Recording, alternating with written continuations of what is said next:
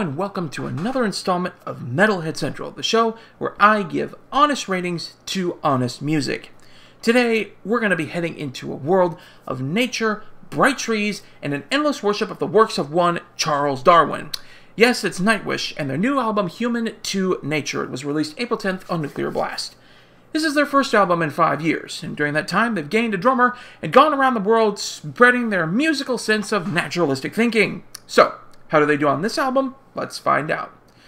This is one of those albums that's more musically beautiful than you realize at first. It starts in typical Nightwish fashion with an orchestra and broad sweeping melodies. Then Floor Jansen's gorgeous operatic vocals kick in and you're off on a journey. Though you don't exactly know what kind of a journey you're taking.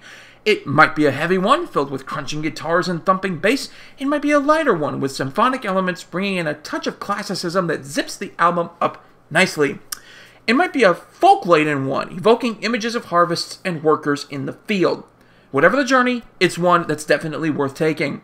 From track 1, the band throws the entirety of their musical abilities and talents into their art. There aren't really any bad songs on here, just ones that were slightly less impressive than others.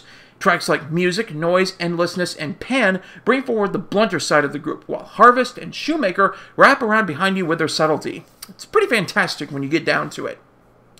My only critique of the album is that they continue their unashamed Darwinistic worship on a couple of tracks. The overabundance of blatant atheism killed the last album for me, just as an overabundance of pro-religious themes would.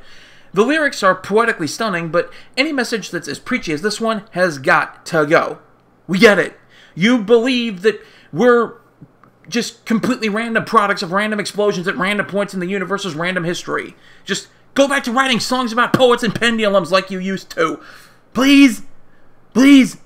Well, anyway. Overall, this was a fantastic album that's well worth your time and attention. The music is beautiful, the lyrics, while preachy on a couple of tracks, are very well written. But what ties this album up is its variety and balance. Hard and soft come together to create something outstanding. It gets a tree-hugging 4.5 out of 5. Thank you so much for watching. Click like and don't forget to subscribe.